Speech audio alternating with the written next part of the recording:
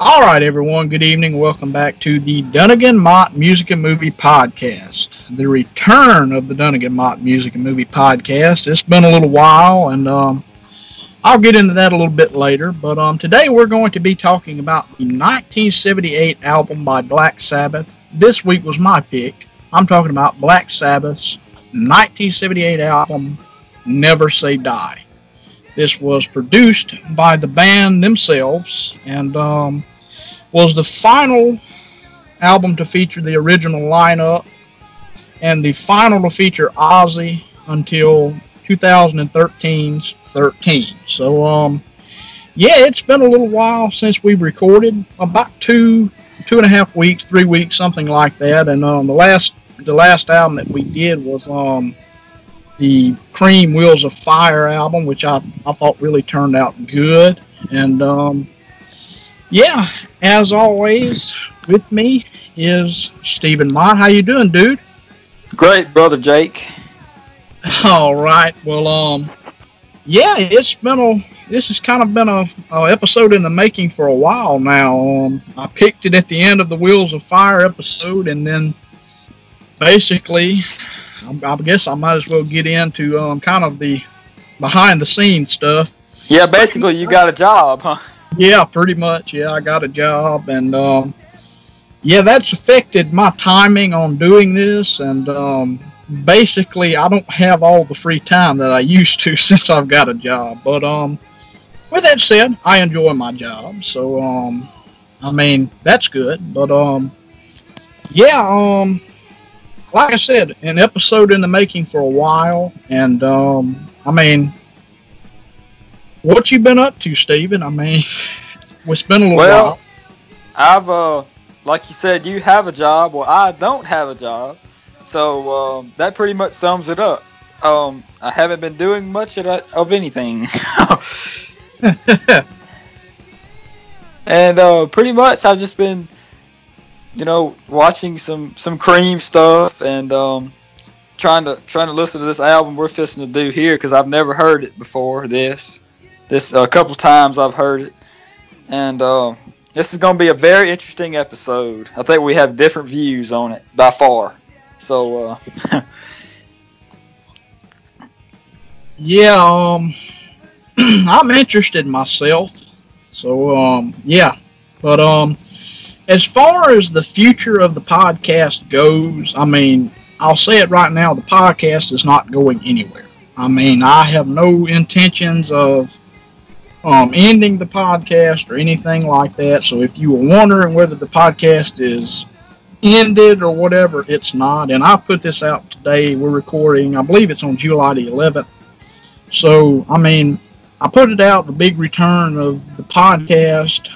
We're going to be recording tonight, pretty much, and yeah, the podcast is not ending; it's here to stay, and that goes for the Danger Zone podcast, my reviews, everything in that whole kind of area, I guess you could say. But yeah, that's pretty much all I got. I just wanted to straight up say that the podcast is not going anywhere. It's just probably going to be a lot more sporadic and not as much like we were putting out episodes every week or so. It's probably not going to be that way now. It's going to be at different points, and basically whenever we get a chance to do an episode, we'll put it out. But yeah, you got anything else to add here at the kind of backstories or whatever you want to say, however you want to say it? But well, I've been looking forward to getting to record with you again, brother. I hadn't been doing anything as far as YouTube or anything like that much, except for I released another song with Devin Dunnigan the Great on vocals. Before you accuse me, a song we had done a while back. But I released that one, and I've been kind of rearranging things on the channel, on my channel rather, and the album and all. But I guess that's about all for me, brother. Hadn't been doing a whole lot, and I guess I'm about ready to get in with this review here, brother. All right, and yeah, on my days off, pretty much all I've been doing is watching movies and stuff like that. But we'll get into that at the end of the episode after the review and stuff. But yeah, I've been looking forward to doing a review again myself, and I had a chance a couple of days ago, but it basically I got to watching movies, and it basically the whole thing slipped past me. But Oh, I understand completely, because if I had a job and I worked every day like that in a week, then if I had a day off, I wouldn't feel like doing it. So yeah, and well, I guess we can go ahead and get into this album now. Black Sabbath's Never Say Die, released 1978, so a very, very long time ago. And yeah, this, like I said at the beginning there, the final album to feature the original lineup. 13 is not the original lineup. It was Tony, Geezer, and Ozzy with a session drummer, pretty much. That's another subject for another day, so I'm not even getting into that album. I don't like that album in particular, and to me, by far, that's Sabbath's worst album. But I digress from that. But this would be the final to feature Ozzy until 13, like I said as well. And I mean, this album actually started without Ozzy, and basically Ozzy had left, and he was replaced. They replaced Ozzy with another vocalist, and they replaced him with a singer from Fleetwood Mac and Savoy Brown named Dave Walker. And vocally, I can see it, because his vocals, like there's actual live, there's like a live audio from when he was in the band, and I'll talk about the song that they were actually singing during this review, because it was an earlier version of a song that's on this album. But I mean, vocally, the guy sounded like Ozzy pretty much. So I understand very much why they chose the guy to be in the band.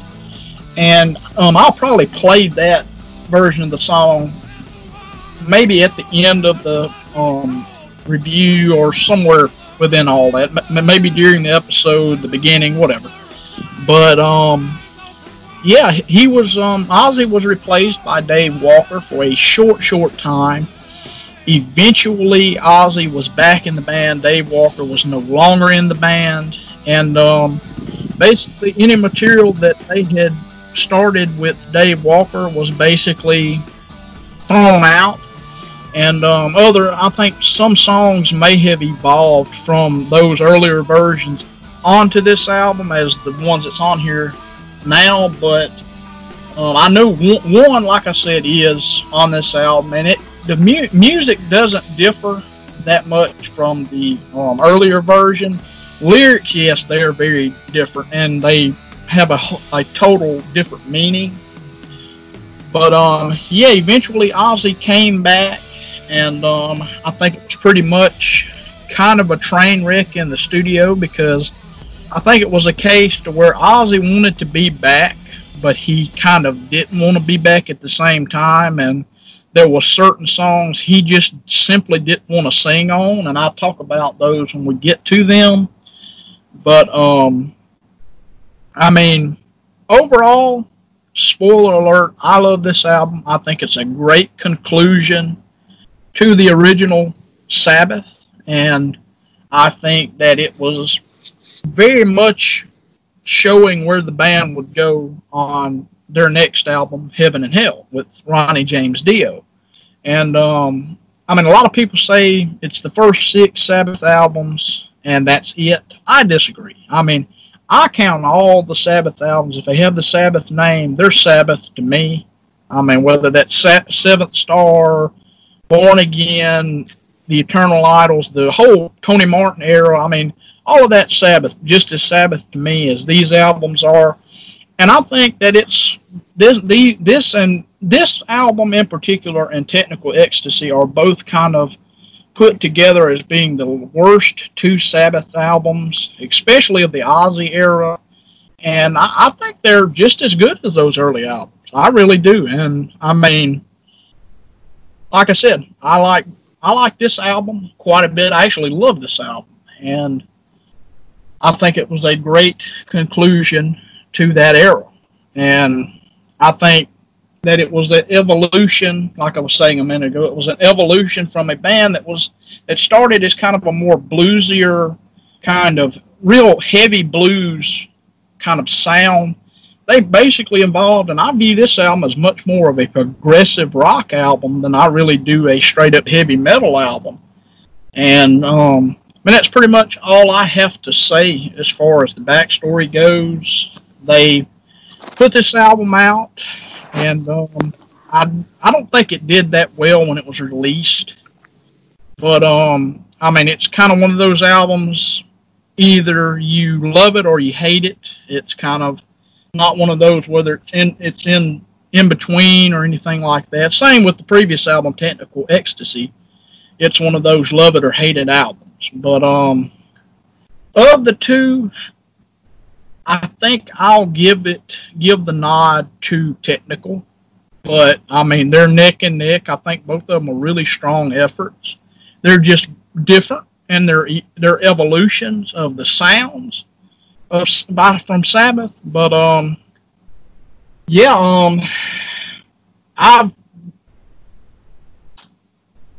I've heard this album several times, and I've always really enjoyed it. And that's pretty much all I have to say. That's my opening thoughts getting into this album. What about you, Stephen? What are your kind of opening thoughts and opinions on this album?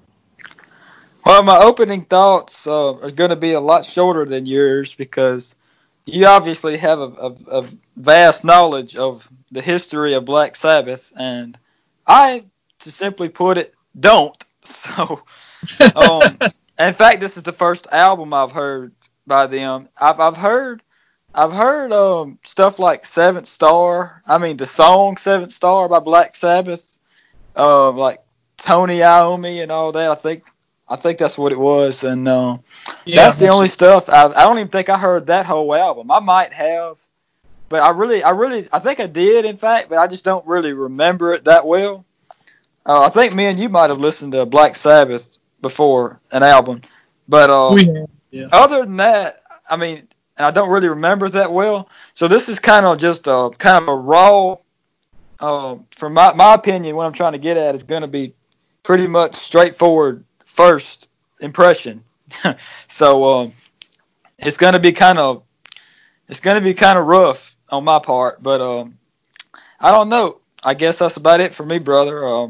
If you want to get into the tracks, or if you want to have anything else to say.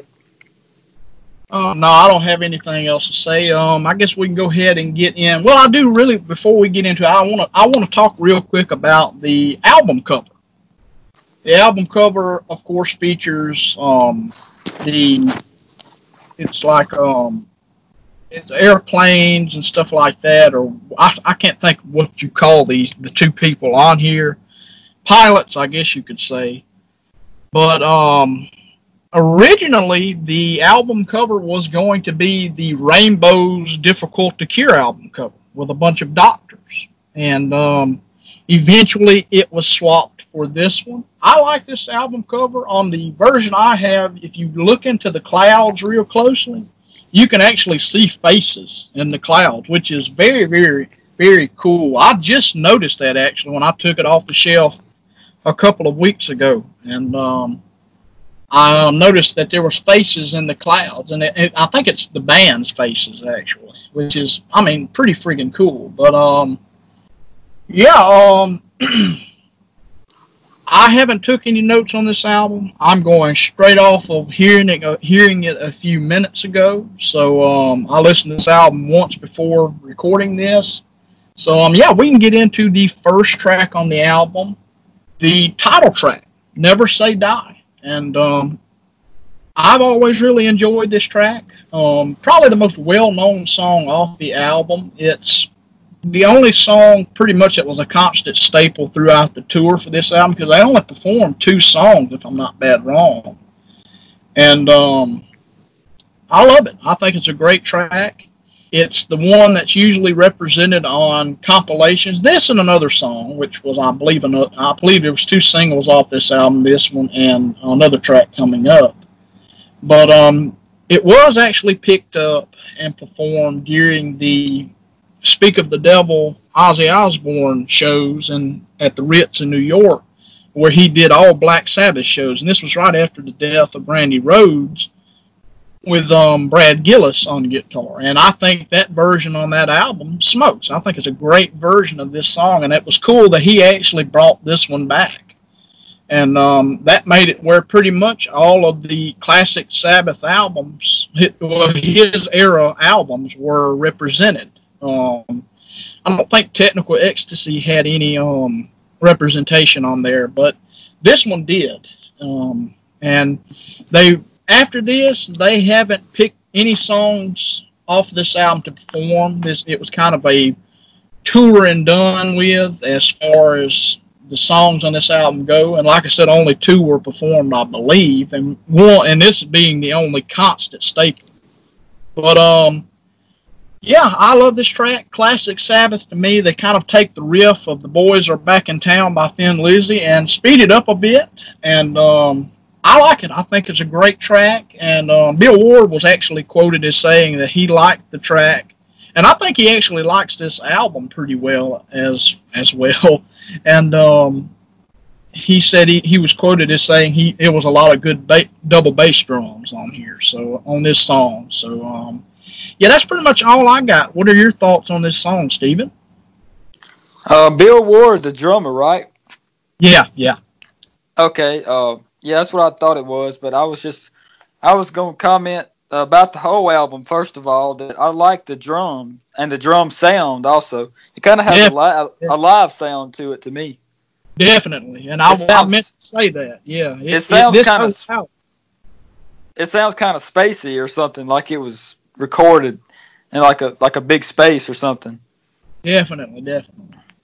But other than that, for this particular song, I didn't realize that what you said, because my notes, word for word, it says typical sounding main riff, and just because it sounded, like a lot of rock songs would start out, and I didn't realize what you said, Boys Are Back in Town.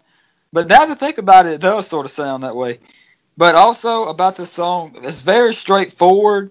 It could have had a little bit more added on to it as far as, lead guitar and such as that, or more instrumentation overall.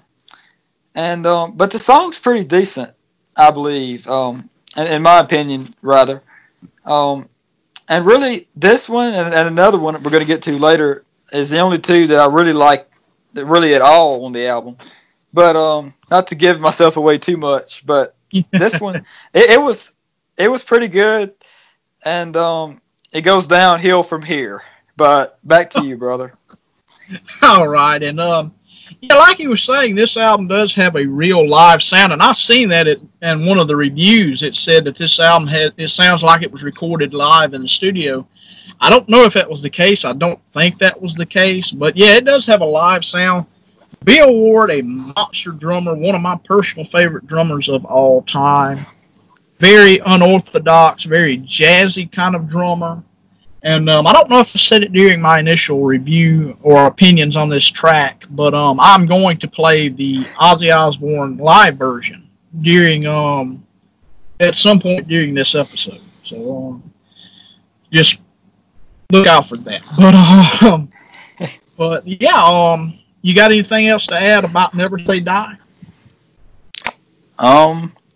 Pretty much just what I said. It's a pretty good song, brother. All right. And then we go to the next track, Johnny Blade.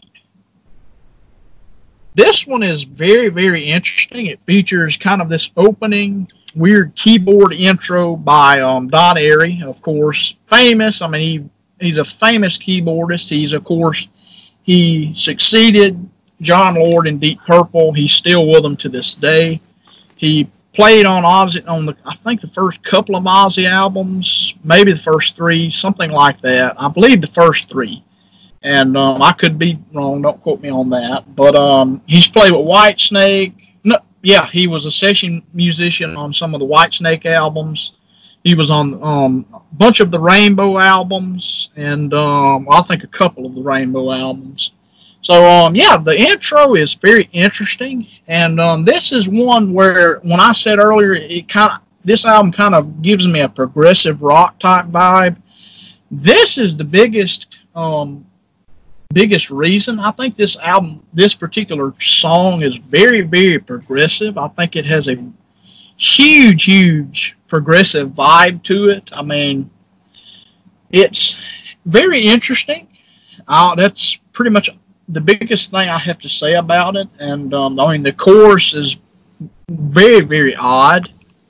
And but with that said, I do enjoy this song. I think this song is a very cool track. And I like choosing oddball albums like this for us to review, because I know that the opinions are going to be interesting about these tracks. And I mean, I think it does have some very Sabbath type riffage during the breakdown in the middle. I think that's classic Sabbath, classic Iommi through and through. And never performed live, but very, very interesting. And I can already kind of tell that I can already tell what your opinion is on this particular song. But what do you think about this track, Stephen? Well, brother, the first half of the song sounds like an old traditional type blues track. Like they tried to keep it simple, and with the drums and all. I like the drum rhythm. And that's the main reason I say it's kind of like a blues track. It sounds something like if you've ever heard Cream Rolling and Tumbling, it's got that vibe to it. Yeah. And because it's got that steady driving rhythm with it, and with the snare, and I like that style of stuff. But I think then that was good, that part of it. But then the second half of the song, they went into something completely different, and it's like they should have kept going with the blues stuff. They went some, like you said, the chorus. I'm pretty sure we're talking about the same thing.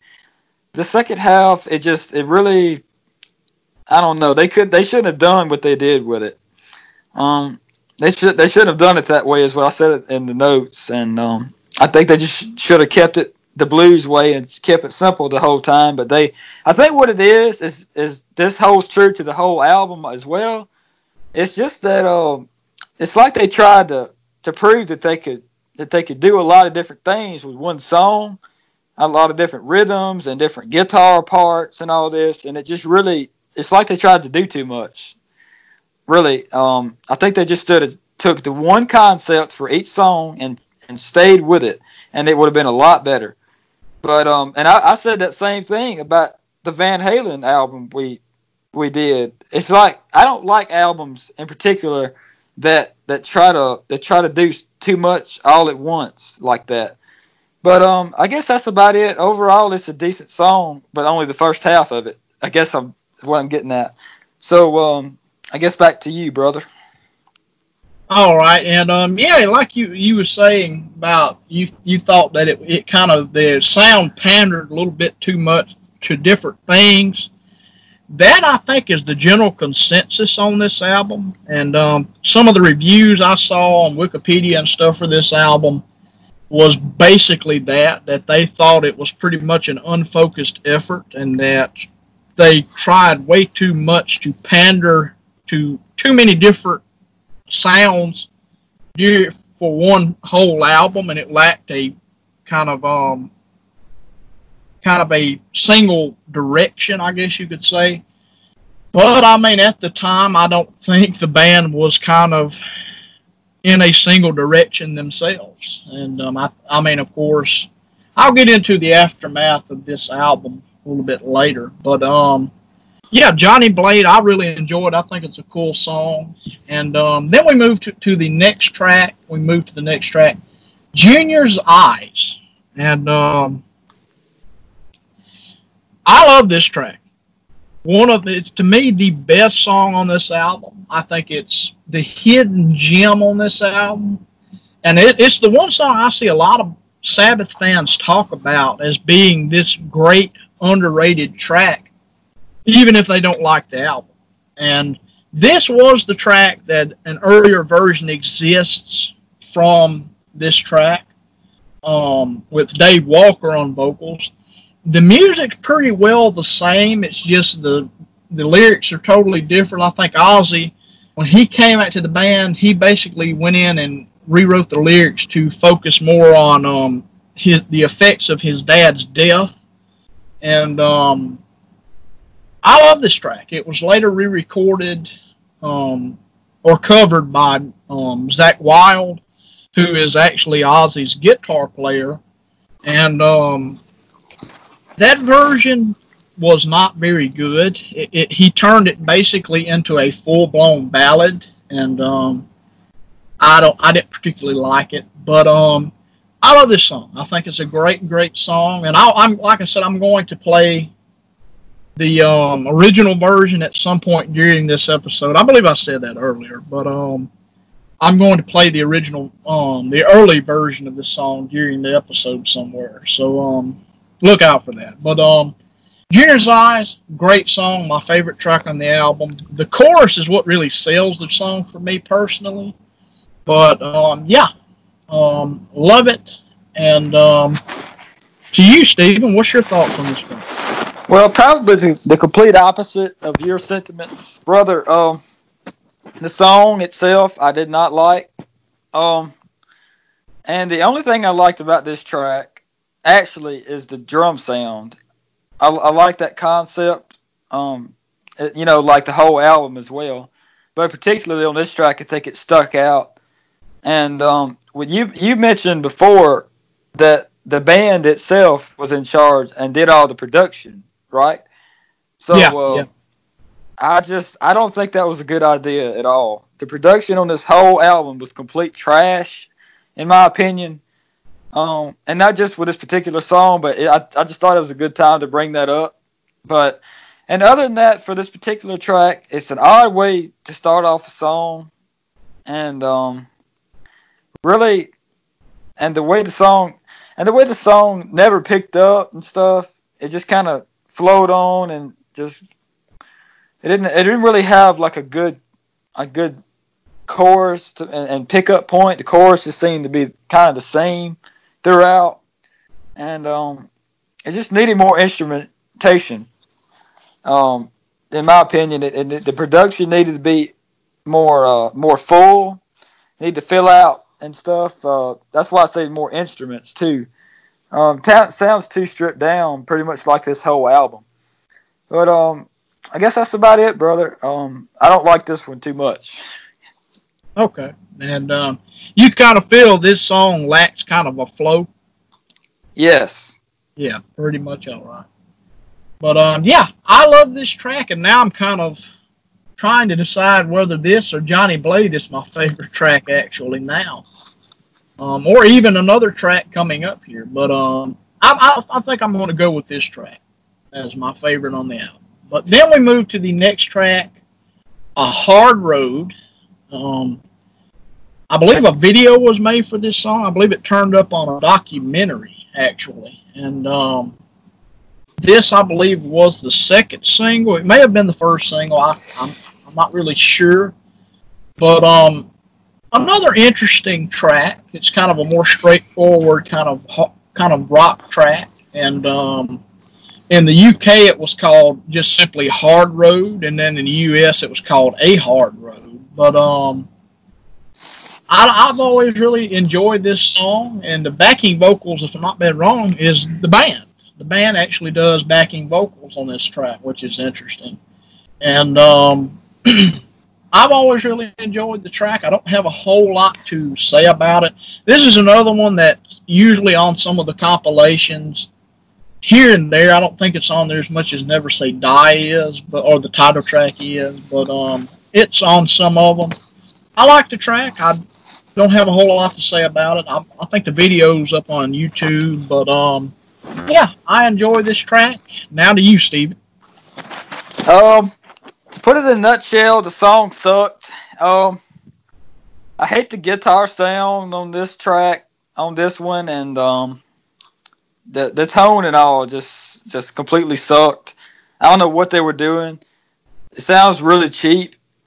The guitar sound, and on the whole album, pretty much as far as that goes, the guitar sound, and like I said before, the drums on this whole album have a live sound to them, and also this, I guess, it stuck out to me on this one particular track as well, because the production, it seemed like that there wasn't a whole lot of instrumentation going on with this one too in particular, because it almost sounds like three instruments, and then sometimes it would be something like a keyboard or something, not just with this track, but with the whole album, it would be like a keyboard and added into it, or like some kind of weird techno stuff or something. And I would think the album would sound better in this particular track if it would have maybe two more like rhythm guitars added on top of it, and like more lead guitar. That's pretty much it. I think it needs more guitar, I guess is what I'm getting at. And whenever they do add, like I heard on one song, I can't even remember what it was now, but they added organ in one over the top of one song, and it does not fit well with this genre. I don't know what you would exactly call the genre that this album is, but it doesn't fit. Keyboard nor organ does not fit with this album. It would be a whole lot better if that was completely taken off of it, in my opinion. But that's one thing I would like to say about this album. It kind of stays true to, it's like they had their own little, I don't know what you would call this genre, but it's like they stuck to it pretty much, with the exception of one track, but I'll get to that later. And that's the only thing good about this album, pretty much. Well, not the only thing, but one of the main things is that they did sort of, in my opinion, stick to that same, concept of sound, pretty much. Not that I like the sound, but they did stick to it. But to you, brother. All right, and the production I've always really liked. I think it's a much, much clearer production, and kind of back in line after. I mean, Technical Ecstasy, I can deal with the production, but the production style on that album is very much kind of like Kisses Hotter Than Hell. It's very, very muddy sounding, and it also, they kind of go back to that muddy sound on Born Again, which is a later album without Ozzy. But I think this is a much better production than the Technical Ecstasy album, but that's just my opinion. But yeah, A Hard Road I really kind of like. And then we move to the next track on the album. I believe, if I'm not bad wrong, I believe this is the opening to side 2, and that is Shockwave.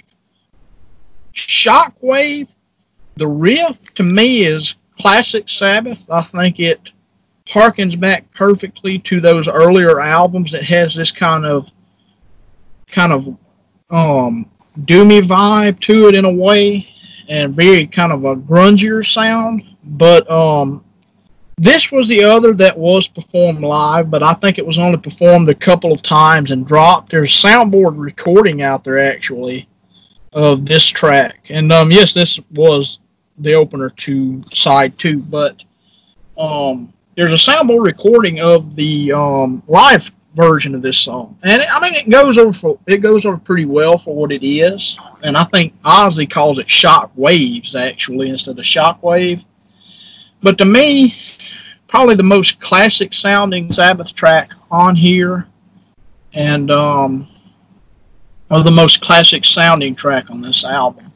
And I could see it being on something, some of the earlier albums like Master of Reality or Volume 4 or something. I could very much see it being on here. And like I said, a lot of this I just see as simply an evolution from that earlier sound. They get into something a little more lighter, but still kind of heavy at the same time. But Shockwave, I really enjoy. I think it's a great track, and yeah, that's all I have to really say about it. And well, the songs as a whole, I mean, you get Sabbath, Bloody Sabbath, it's different than Volume 4. Sabotage is different than Sabbath, Bloody Sabbath. And then Technical, same way. And then this album, same way. So, I mean, it's kind of, like I said, it's kind of an evolution, a difference in sound comparing all of them. But it's still Sabbath to me. But, yeah, that's all I have to say. What's your thoughts on Shockwave, Stephen? What's my thoughts on Shockwave, or Waves? The solo sucked. The song was very average, in my opinion. This whole album needs more lead guitar. It seems like they come up with a riff and just play it over and over and over, and that's all you hear.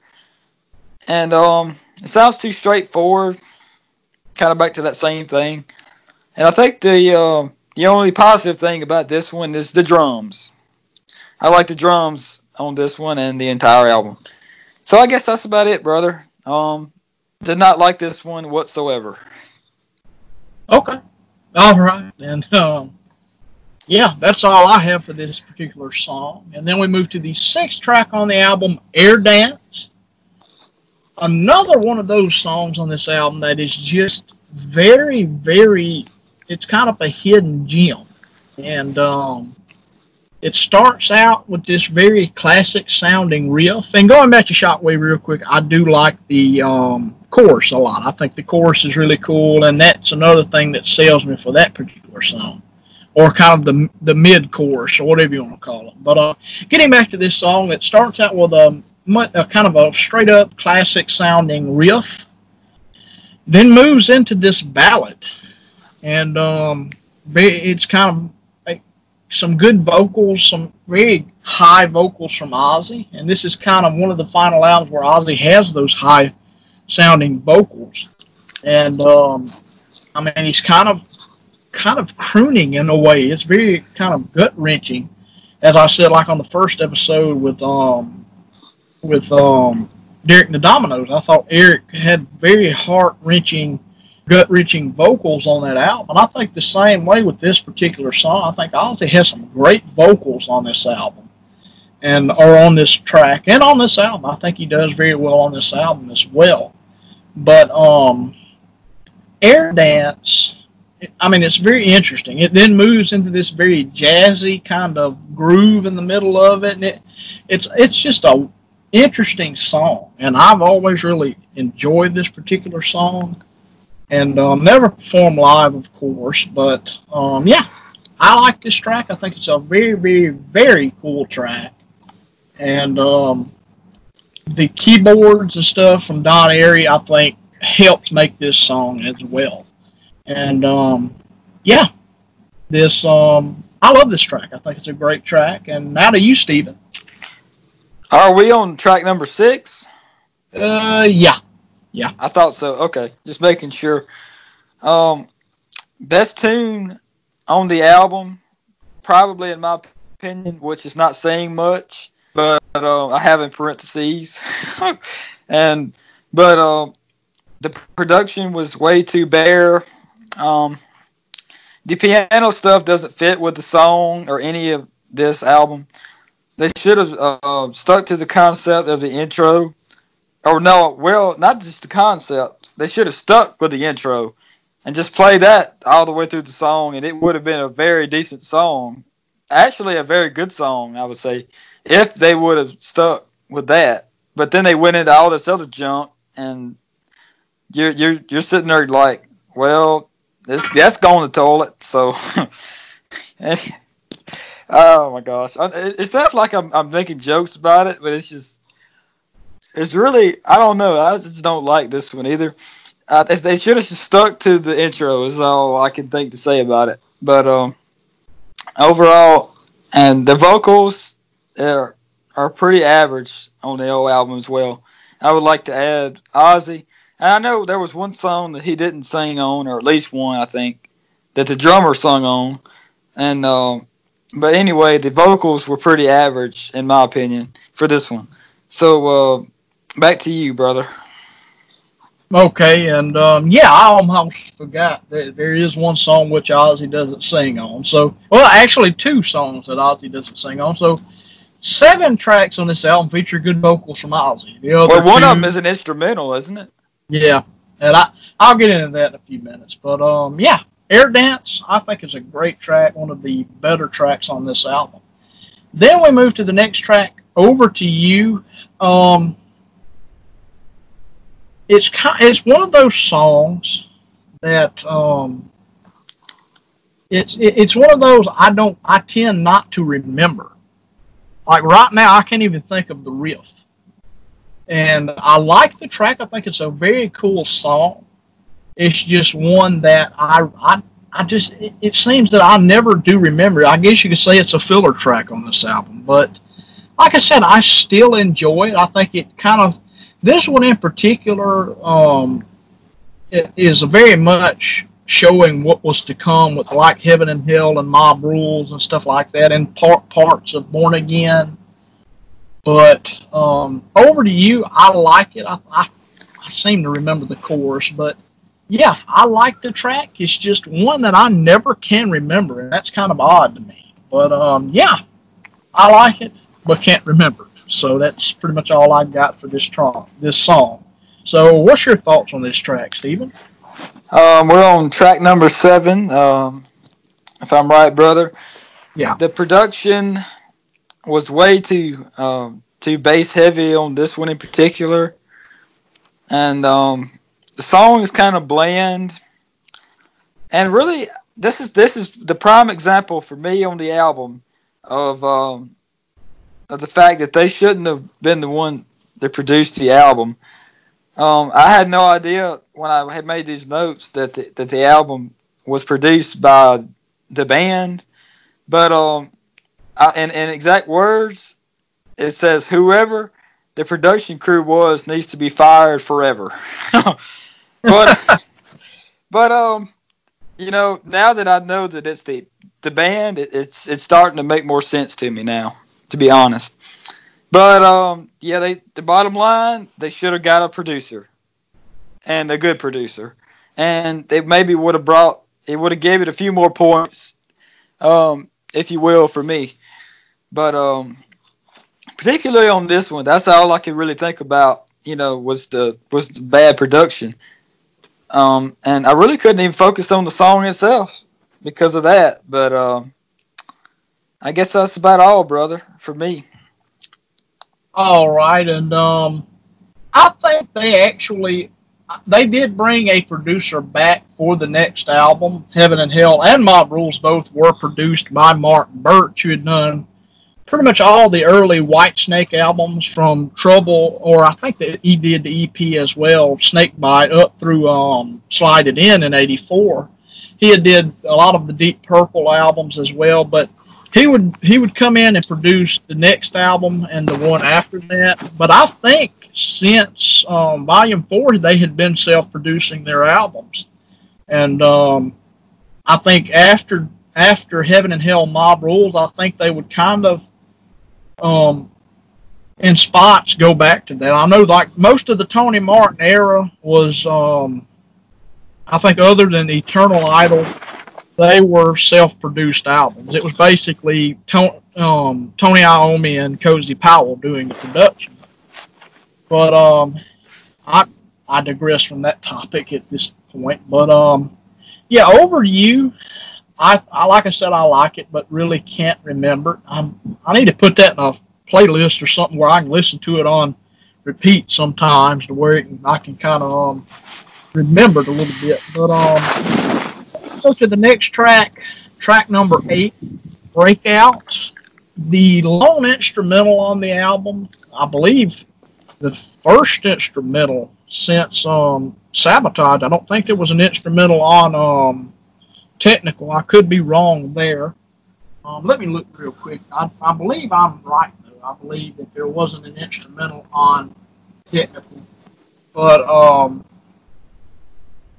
yeah, there's not an instrumental on Technical. So, yeah, this is the return of the Iommi instrumental. And I don't hate this song, but this song sucks. I think this song is a piece of crap. One of the worst songs in the Sabbath catalog. From what I understand, originally, Ozzy was supposed to sing on this song, but refused. And I don't know what that could have sounded like or would have sounded like.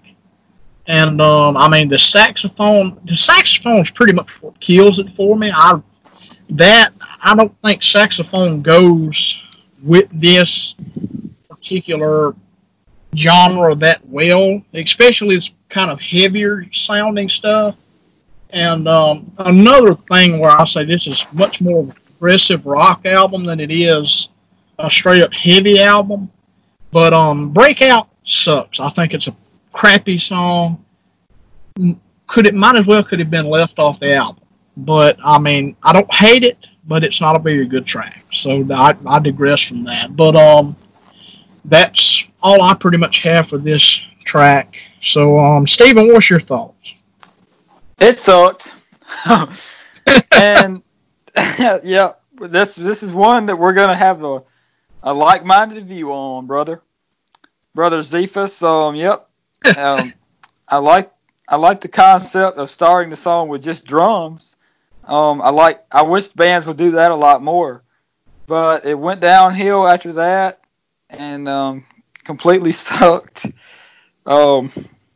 They dragged the intro on. It's like they did an intro and just played the intro riff over and over and over, and then soloed over a little bit, and then it wasn't but 2 minutes something long anyway. I don't think so. And it was just an overall a dumb idea, and shouldn't have been on the album.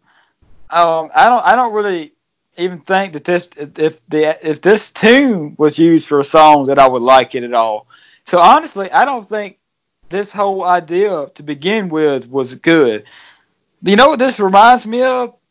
Is when, like, I'll be just messing around on the guitar or the piano or something, and I come up with some like silly riff or something, and I don't use it for anything. That's what this reminds me of. It's like they didn't have anything else to do, so they just came up with some random riff and just played it over and over for 2 or 3 minutes, and then that's the song, you know.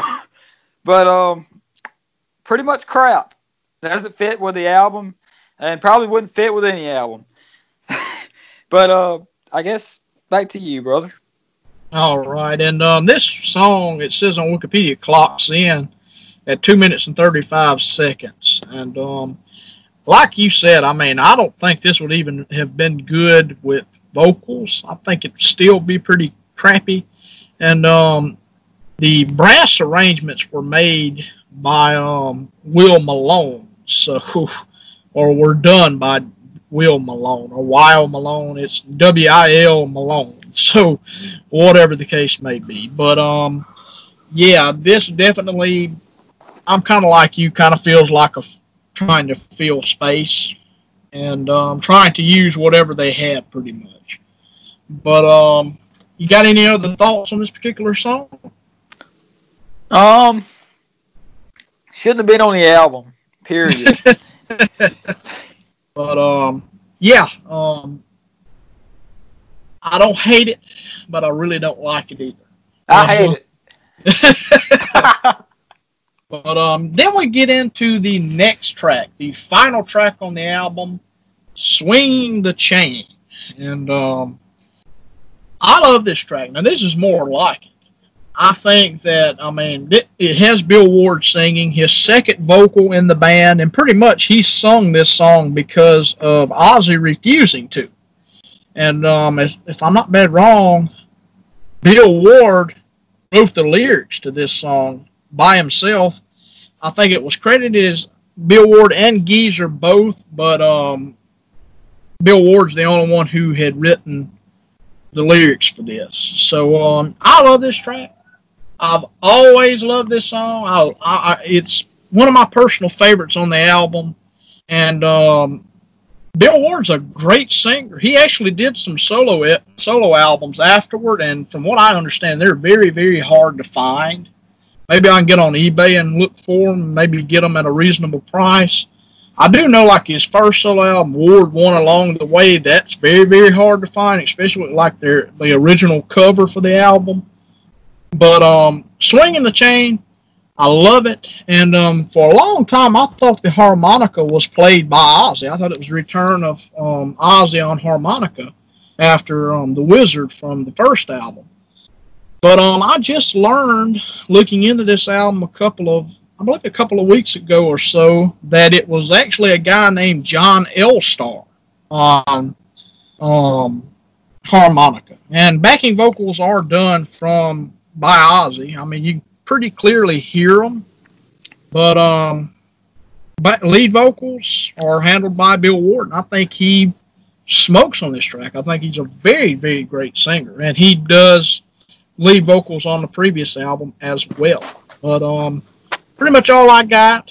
And yeah, the drums, going back to what you said earlier, the drums are great on this album. Like I said, Bill Ward, one of my favorite drummers of all time.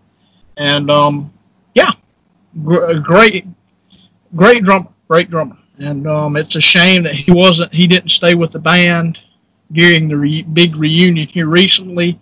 But I mean, I wouldn't have played for chicken feed either. So I totally respect his decision to leave the band because of contractual stuff.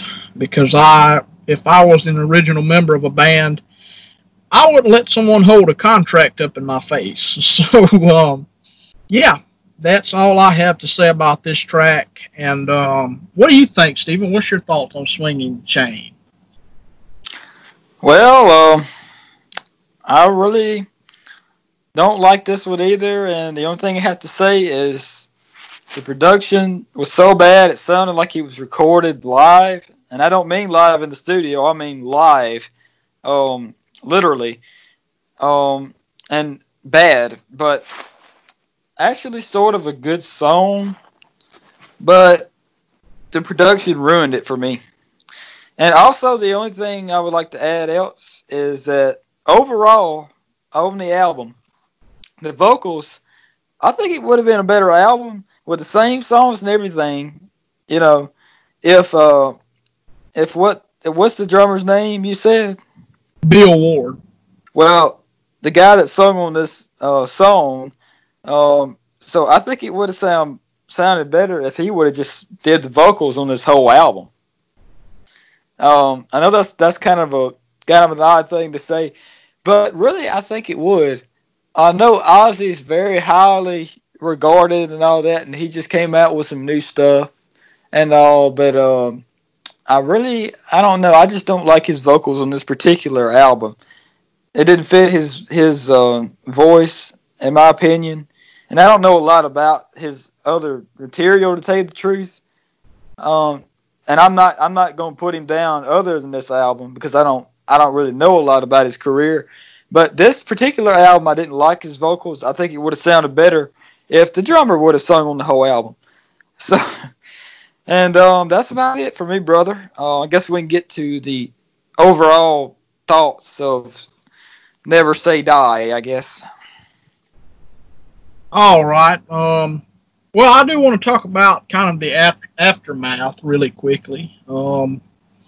They did tour for this album afterwards, and there's a DVD out there just simply called Never Say Die. It was recorded, I believe, at the Hammersmith Odeon. And it's from this tour, I believe, and it's good quality stuff. I mean, it's professionally filmed footage. And a good show. I've seen bits and pieces of it. I saw the Bill Ward drum solo from that show. But yeah, that happened. The tour was it featured actually Van Halen opening, and it said that Van Halen basically blew Black Sabbath off stage pretty much. That Van Halen came out on fire, and Black Sabbath were kind of the old men on the block, pretty much. And still, I think, from the footage I've seen and the audio I've seen, I think both gave pretty good performances. But this was the end of an era. The album actually went number 12 in the UK, number 69 in the US. In Sweden, it went number 37 and went gold in the US. So it did get gold in the United States, or it did go gold in the United States. And Never Say Die actually was the first UK single to chart since Paranoid in 1970. It peaked at number 21. And it then says that the group performed the song on Top of the Pops, which was a program there. And then obviously the quote, like I said earlier, he said the song, Bill Ward said the song had very good double bass drums. But, and weird B-sides at that point. It was actually a B-side from the previous album, which is very, very weird. But my closing thoughts, I give this album a 9.5 out of 10. And basically that's because of Breakout. I think Breakout tarnishes that a little bit. I don't think it's a solid, perfect 10. But I do give it a 9.5. I think it's a solid album, an end of an era. It was the final original lineup album. They were going to make an album in the early 2000s with the original lineup. They had started work on it. I think only one song came from that, and it was actually never even officially released as a studio song, Scary Dreams, which was, they performed it live throughout that tour. And eventually they shut down production on the album because of pretty much because Ozzy had to get back in. He owed a studio album to his record label, or solo album. So he then bolted and went and made his Down to Earth album. And basically after that, Sabbath went on kind of a semi-hiatus. Kind of what we've been on pretty much, Stephen. It's kind of a semi-hiatus. But overall, what's your final thoughts on this album, Stephen? I'm going to give it an overall. I'm going to give the album a 1 out of 10. And this is exaggeration, but I have in my notes here just for laughs, and would never listen to this album ever again. It sucked so bad. But I might listen to a couple of tracks, and when I say couple, I mean literally one or two. But and like I said, overall, it just wasn't that good. The production, the vocals, the concept of the songs, none of that was my taste, at least my taste in anything. So that's why I give it a 1 out of 10, and the 1 is probably just because of the title track, to be honest. And maybe the one the drummer, sang on. And that's pretty much about it. The songs all sounded not all the way the same, but they had a similar, pretty much connotation to them. I guess the word might be. Not really, but I guess that's about it, brother. We had very, as you can tell from my rating, 1 out of 10, me and you 9.5 out of 10. Very different. But I guess that makes a good episode, I guess, brother. That one of us is not most familiar with, especially. And in this case, it would be being me. And that's usually the way it goes, and I think that's the way we should keep on doing it. Picking albums that one of us knows pretty well about, and even the artists they don't know about, or they do know about, and the other person doesn't. I think that goes pretty well with it. But are we going to go ahead and pick the next album we're going to review? Or do you want me to go ahead and say it? I've got one in mind. Not right now. All right. But we'll get to that at the very, very end. But I do also want to add, I mean, like I said during the episode, I think it was a very much showed what was to come with this band. A lot of the sound is kind of very similar. I heard a lot of Heaven and Hell on this album. So, I mean, it kind of, to me, showed everybody kind of what was to come a little bit on the next album. But, like you said, I mean, I like doing oddball albums that, most people don't talk about. And I mean, so far we've done pretty much that. We've talked about a lot of albums that usually people don't really talk about as far as in podcasts and stuff like that. But yeah, have you? You said earlier that you listened to some Cream stuff. What you been watching or listening music wise, movies, whatever? Cream. As far as that goes, I haven't listened to any of the old stuff. I've been listening to the stuff from the 2005 reunion. I was going to say tour. It's not a tour. It's just 4 shows that they did at the Royal Albert Hall. And I've been studying the album and the footage from that was released officially, and then I've been watching the stuff that was released unofficially. Well, not really released. It was just crowd shot. And it was this thing on YouTube called the Slow Hand Project or something like that. I can't remember exactly what it's called, but they got a bunch of good footage on there, and they got really good sound quality of people that shoot this stuff. And I've been trying to figure out exactly what they did different, because they had too much of preparation for this 4 shows, not even so really I was just interested to know how different they sounded, because Clapton is known for not playing any thing the same way. The song itself he plays the same, but anything else he adds, just as far as soloing and everything else, pretty much just does off the cuff. And it showed up in this particular 4 shows as well, that the solos all different, and it kind of surprised me, because this sounds particular, but on I'm So Glad, the solo, it seemed like something that he would have planned out, but he played the solo different on all 4 of the shows, but the one that made it to the actual album sounds like something that he would probably it was so good it sounds like he probably planned it out. But he did all the solos different and all, and it sounded really sloppy, to tell you the truth.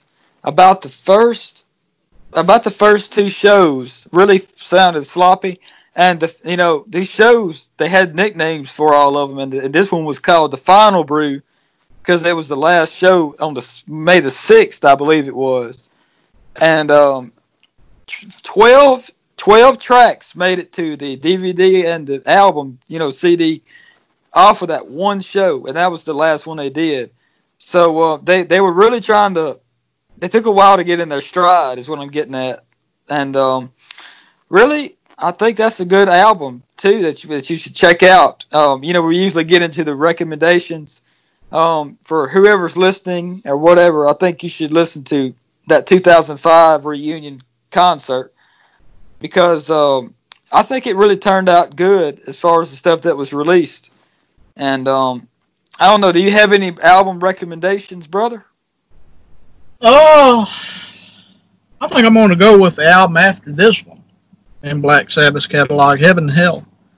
I mean, classic Sabbath album, and first with Ronnie James Dio, and I love it. I think it's a great album, and an evolution from this album. But going back to what you was talking about the Cream reunion show, that's very interesting. I mean, looking back at some of the footage, maybe that didn't make the album, and I need to check that album out. I've never checked the album out in its entirety, just the stuff you sent me, and I need to get the DVD and the CD from that. The one that I sent you, that was of the reunion tour from 1968. But I'm talking about the 2005 concerts. Yeah, you sent me some tracks from that as well too. Okay, I don't remember doing it, but I might have. I send you a lot of stuff. Yeah, but as far as stuff like I've watched this week, I mean, when I'm off, I watched, like, Monday, I watched the entire Evil Dead franchise. Well, not the entire franchise, the original trilogy. All classic movies. I mean, it starts with the first one, which is a pretty straightforward horror movie, and then the second one's it's pretty much a horror comedy, and it adds a lot of slapstick humor into the horror that's going on. Love Part 2. Army of Darkness, kind of much more of an action movie than really it is a horror movie. It has horror elements, but I think it's much more of an action movie than it is an actual horror movie. I watched Kevin Smith's Jersey Girl, which was the first movie he had done without the View Askewniverse and stuff, or the View Askewniverse characters, and I thought it was a good movie. I was kind of skeptical about it. I'd ordered it, and I had trouble a little bit getting it, but it come in, and I think the people that sent it for getting it fixed, they were really, really good folks, really good people about stuff like that. But I watched it. I really enjoyed it. I think it was a very good movie. It did seem a little bit like there were some stuff cut out of the movie, and which it was. There was some stuff cut from the movie because of because of, like, there was pretty much behind the scenes stuff as the reason pretty much some of the stuff got cut out. And then I got the VHS, old school VHS version of the R-rated cut of Jason Goes to Hell. Watched that. Started watching my VHS version of Freddy vs. Jason. Haven't finished that yet. And then I got Halloween H2O 20 years later VHS in today. So I may pop that in a little bit later tonight. As far as music, I haven't really listened to a whole lot of stuff. I did watch, like, part of one of the Crossroad Guitar Festivals, I believe the 2004 one, and some different clips from some of the other ones. I also watched, like, it was a tribute to Ginger Baker, and it had Steve Winwood on there, Clapton, it was pretty much Eric Clapton's band with, like, Steve Winwood guested, who else was it? Ronnie Lane. No, not Ronnie Lane. Ronnie Wood from Rolling Stones. What's the guy from Pink Floyd that was on there? Roger Waters. Yeah, he was on there playing bass and some different things. And it sounded pretty daggone good. I mean, Clapton. It was filmed it was done this year. Clapton can still go. He's still a great guitar player, and very much surprised me with that. But pretty much all I've watched or listened to. You watched any movies or anything? Yeah, I watched a horror movie yesterday because I was with some people and they wanted to watch it, so I watched it with them, and it was on Netflix, and it was a sort of new one, and I think it's called something like The Bird Box. Yeah. Have you heard of it? I've heard of it, yeah. I watched that movie, and it was a horror movie, rated R. Let's just say that. It had lots of gore. So if you like gore, they must have said the F word 30 times in that movie. If you like hearing the F word, if you like seeing people die, you need to watch that movie. That's all I can say. But really, overall, the movie was weird. It kept on flipping back and forth from two different time tables and realities, and it wasn't making it. The movie didn't give a lot of detail about who was a certain family member here, or if it was a family member, or whose kids this was, and she's pregnant in this scene. It just didn't give a lot of detail about it. So really, I didn't particularly care for it a lot, but it was pretty decent. I might consider maybe watching it again if I was with other people, but probably not around anybody probably that didn't like cussing and all that. But that's pretty much the only movie I've watched within the past probably month or so. I don't really watch a lot of movies, but that's one I watched, The Bird Box. So Yeah, and yeah, I haven't watched a whole lot of stuff either. Well, yeah, I have. I mean, I haven't listened to a whole lot of stuff very much, really. But yeah, that's pretty much, I think, all of the this episode of the Dunnigan Mott Music and Movie Podcast. And yeah, I think that this was a very good episode. What is your album recommendation for next week? my pick. Yeah, your pick for next episode. Yeah.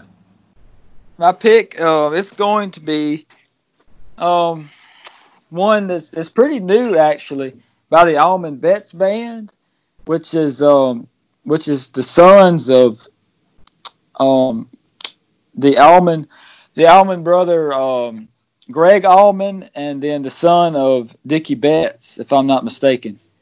And okay, then it's also the son of the original bass player for the Allman Brothers. Can't think of his name, to be honest. But anyway, that's the album. Their only album out now. It's called Down to the River. Okay. The Allman Betts Band, and I think that'll be a very good one to review because I really like it, and I've listened to it all the way through a lot, and pretty much studied it up pretty well, and it'll be kind of a switch of roles again, like we've always done, where you probably not ever heard it before. I've sent you one song, and you said you liked it, so and I'd just like to say for this album that it's very much Allman Brothers. They claim to not want to sound like the Allman Brothers, but it does. Yeah. Especially with the lead guitar work. But that's all I'm going to say. I'm not going to give it away too much, obviously. But I don't know. That's the album. So what are your thoughts on that, brother? Oh, I'm fine with that. I'm looking forward to hearing that album. I like the track that you sent me. And very much, yeah. So everybody, you've heard it. The next episode of this podcast, whenever it comes out, will be our review of the Allman Betts Band. And it's just called the Allman Betts Band? Yep, that's what it's called. Okay. So our next review will be of the album by the Allman Betts Band. Well, actually, the album is called Down to the River. My bad. Okay, Down to the River. So the next album review that we'll be doing will be the Allman Betts Band, Down to the River. And looking forward to that. Hope you all are too. You got any final thoughts before we wrap this thing up, Steve? I don't know. Do you are we caught up as far as as releasing the reviews, brother, or are we behind? Oh, we're good. We're all caught up. Well, I knew that we went a couple of weeks without releasing, or not, or without recording rather. But we had 2 or 3 or even more than that at some points ahead. So I mean, as far as is releasing one every week and that concept, we're probably on time still, if I'm not mistaken. Yeah, it's been a couple of weeks since one's been released. So this will be the first one, and I'm gonna build this one as the return. So it's been a couple of weeks, and yeah. If that's your final thoughts, Stephen, I guess we'll wrap this thing up. I hope you all enjoyed this episode. I did. I think this is going to be one of our best episodes, personally. And I like doing on-ball albums. I like when our opinions differ.